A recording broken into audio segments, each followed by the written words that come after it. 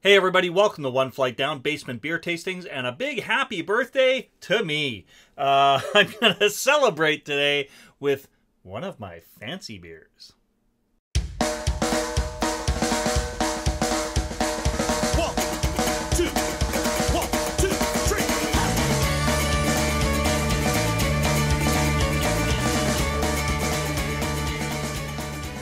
Alright, so I've talked about this on the show, about the indications of what makes a beer fancy. You know you're dealing with a fancy beer when it comes in a cork and cage, right? That's done to have a beer that can age a little longer. Also always signifies a beer that I spent a lot of money on.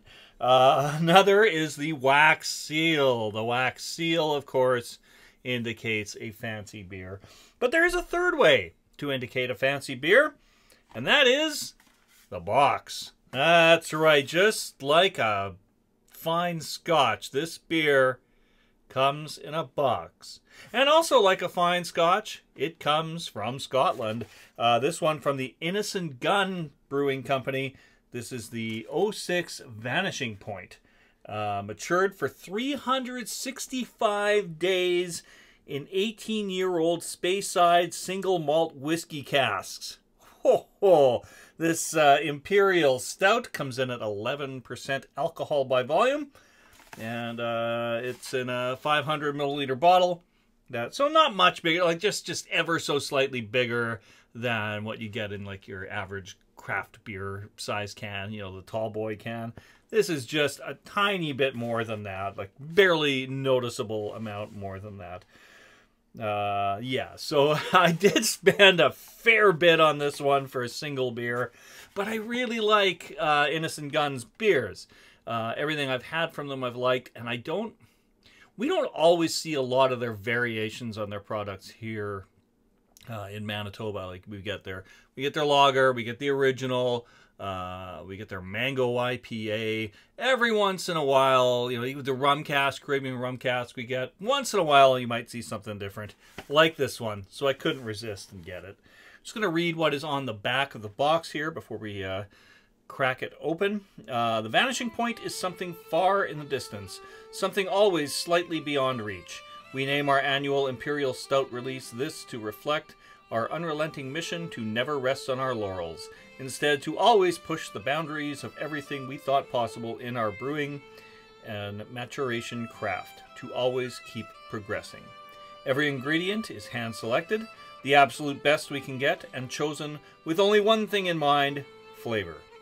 And every year we come to brew and mature it. We build on what we've done before, always refining, always progressing this beer, our apex, our vanishing point. Well, that's got a lot to live up to there. That's a long story. Oh my gosh, there's even more. I just assumed what was below the line was in French. I guess it's not packaged in Canada, it's packaged in Scotland.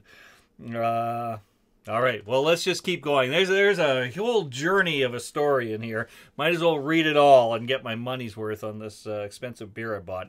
I can't remember how much it was, but it was quite a bit for one beer. This Imperial Stout has a lengthy maturation in casks hand-selected and sourced from a famous Speyside distillery where they had been used to mature 18-year-old single malt whiskey. During its 365 days in these casks, it absorbed the characteristics that the whiskey left behind. Notes of winter spices, clementine, and rich fruit. These have fallen into harmony with the dark chocolate, vanilla, and coffee character of the beer. Full flavor and complexity, this is truly a beer to savor. Served chilled but not too cold in an Innis Gunn branded goblet or a big red wine glass if you don't have one. I have an Innis Gunn goblet right here. Appropriate glassware for this beer, and I had it in the beer fridge for like a few minutes, not that long. So I'm not gonna like measure the temperature on it, but I feel like I'm getting this at the right temperature and in the right glass, which I'm sure is very important.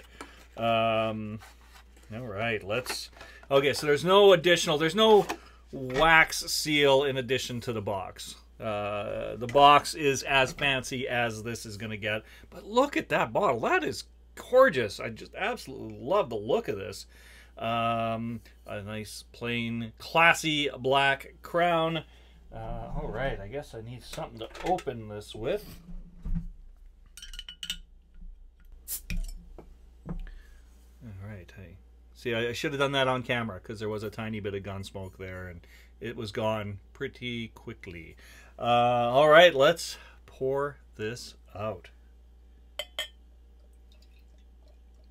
That is pouring out black. Black as midnight on a moonless night. Oh, man. A nice tan head. I'd even go so far as almost call that a brown head. That is a dark head with some nice bubbles in there. Almost reminds me of like toffee or something. Yeah, this is going to be a nice treat. Okay, so on the nose, I'm getting that dark fruit and chocolate. And those are a couple of the notes that were mentioned in the epic story on the box. Definitely get the dark fruit and chocolate, which were more the characteristics of the beer rather than the whiskey casks that it was matured in. The whiskey casks were supposed to leave winter spices, clementine, and rich fruit. Oh, so rich fruit. There you go. I guess that's dark fruit, rich fruit. I honestly don't know what clementine tastes like, so I can't really comment on that.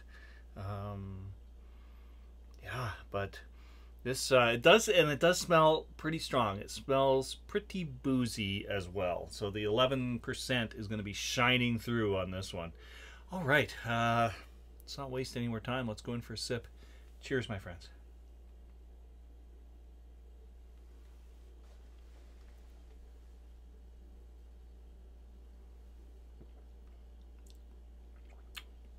That was really, really nice. It doesn't taste as boozy as it smells. I don't know if I'm getting anything with the whiskey. Oh, there we go. As it lingers. There it is. So yeah, the chocolate and rich dark fruits I get. As much as I did on the nose, I get that on the taste right away. And then there's just, yeah, a very slight lingering aftertaste of, you can get a little bit of whiskey in there. It says famous distillery. It didn't say specifically which one. It doesn't come across as like really like smoky or anything, or peaty. No, like those kind of notes haven't come through at all.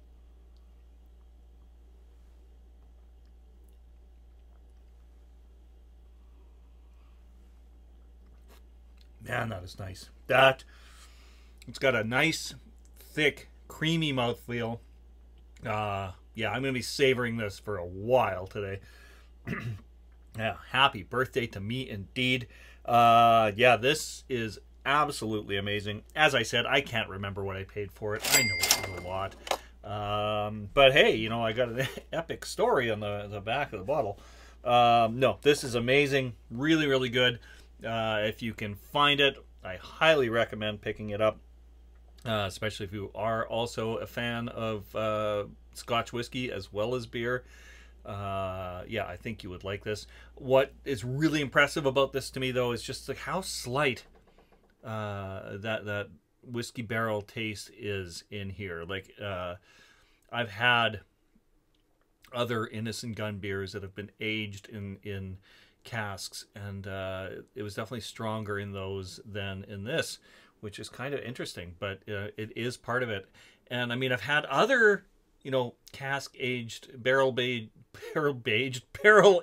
beers over the years, and I'm not always a fan. Sometimes I find like the whiskey taste, it just becomes, it's too boozy, and it takes away from the beer. This is balanced so nicely. You get just a hint of it, and the stout's characteristics of it, their own, like that chocolatey taste, it rings true through the whole thing. So yeah, I'm very, very impressed with this. Anyways, thank you all for dropping by the Terry Isle Basement Pub. We got some more episodes coming up in the near future, so keep your eye open for those. Cheers, my friends. I'm tired and I need to go home. Been here all week just drinking alone.